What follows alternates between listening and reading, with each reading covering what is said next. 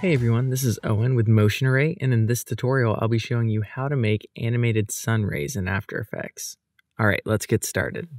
I'll begin in this composition over here where I have the sun drawn in the background, but no rays. With no layer selected, I'll grab my pen tool and I'll draw a horizontal line that'll act as my sun ray. I'm going to go to the View menu and go to Show Grid and just make sure that this is centered up and perfectly horizontal. That looks good, so I'm going to go ahead and turn off my grid, and I'll start adjusting this ray to fit the style of the sun.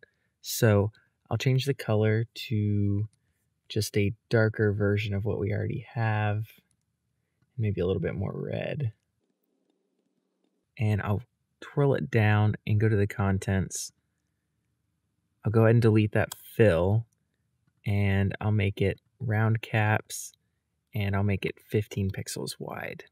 I'll also go ahead and rename this to be Sunray 1. Then I'll go down into my stroke options to dashes, and I'll hit the plus button twice. Once to add a dash, and once to add a gap. For the dash value, I'll set that to 100, and for the gap, I'll set that to 50. Then I'll option click on the stopwatch for offset and type in time times -150.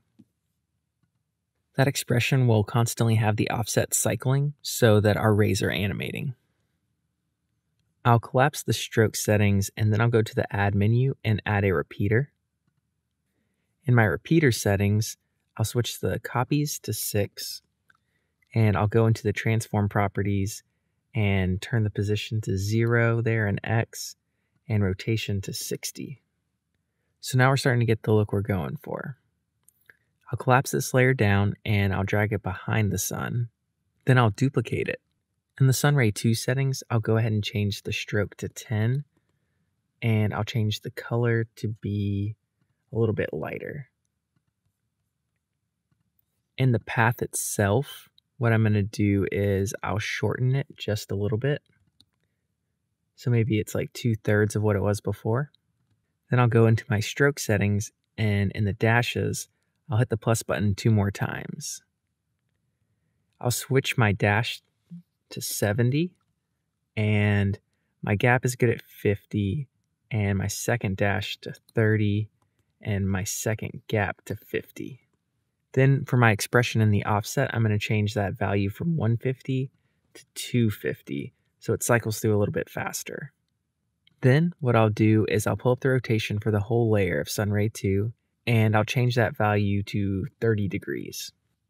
So if I look at my animation now, I've got all my sun rays emanating out just the way we want it to be. Now we just need to make the whole thing rotate. To do that, I'll grab both the sun ray layers and I'll parent them to the sun itself. Then I'll pull up the rotation of the sun, and I'll option click on the stopwatch and type in time times 10. That'll make sure that the sun rotates 10 degrees every second. And there you have it, there's our animating sun rays. Well, that concludes this tutorial. I hope you found it helpful. If you did and you'd like to see more tutorials, please go ahead and subscribe because we're making new ones all the time. Thanks for watching, and see you in the next video.